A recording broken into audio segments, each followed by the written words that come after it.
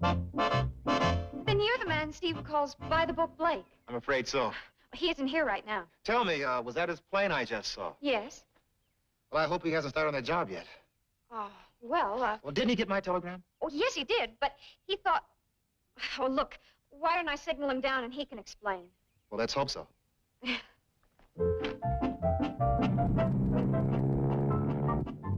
Yes, and so I think you better come right down. Over. Okay, honey, be right down. No sweat. Over and out.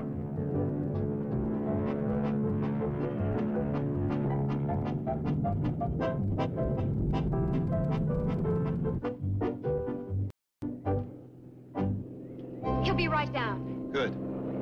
I guess you wouldn't like to tell me what this is all about. I guess you wouldn't. No, I prefer to let your husband straighten it out.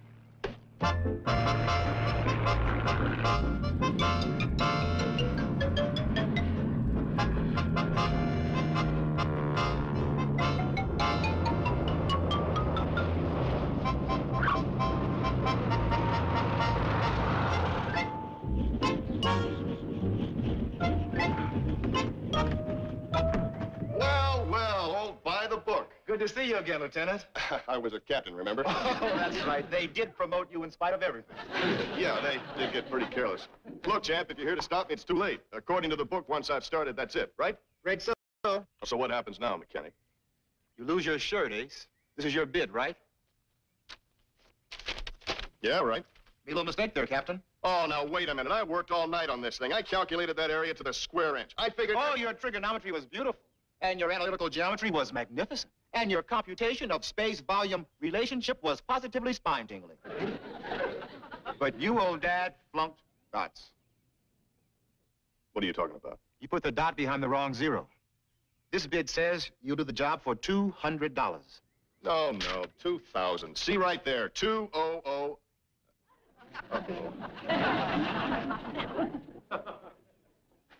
Steve, what's the matter? Is there anything I can do? Yeah, honey, you can put Herschel there up for adoption. I don't think we can afford to raise him. Now, don't lose your cool, Ace. I've prepared another bid with all the little decimal points in the right places. If you care to sign it, it's just possible that once again, old by the book can save your neck. What do you mean, once again? When did you ever save my neck? Oh, you're right. You're right. You took off before I could pull that faulty oil screen. Oh, now, just a minute, Mr. Blake. Well, Steve told me about that. He flew the hour he needed and collected his flight pay. Yes, ma'am.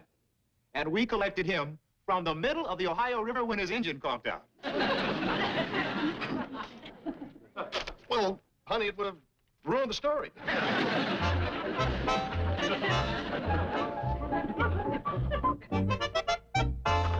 So you see, if you use this formula, you can't cut your application prices about 7 to 9 cents an acre. And it still has enough toxicity, huh? Right. Now, here's something else to remember about making bids. I'm so glad Steve and Bill are getting along. It's a real break having a friend in the department. Steve could have been in a lot of trouble. Good idea stopping by here, Bobby, Joe. This little snack's just what I needed to build up my strength. And while we're on the subject, you really ought to pay a little more attention to your last flying time. Now, hold it right there, chum. You're telling me about flying. Well, it's time somebody did. Look, it says right here in the book, you've got to at least allow 1 3/4 minutes for each turnaround. Well, then why don't we let the book do the flying? That might not be a bad idea. Hey, fellas, you're not on the front. I mean, why do you always have to fight? Who's fighting? We're just having a business discussion. That's a business discussion? Well, women don't understand things like this. Just like me and Steve the other night, right, partner? Yeah, Joe, right. About the other night. We should never... Now, don't apologize. Sure, you got out of line a little and went off half-cocked. Now, wait a minute. Oh, look. Steve and Uncle Joe are going to have a business discussion. What? Right, partner? Right. Partner? I always admire a man that'll admit he's false.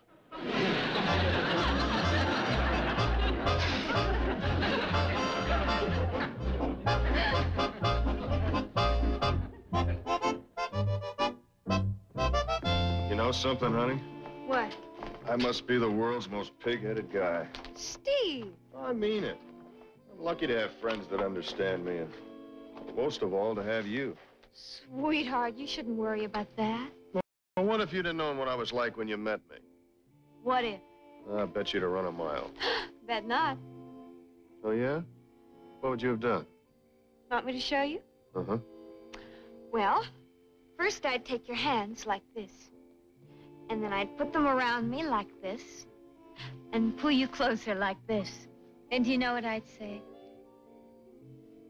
Darling, will you marry me?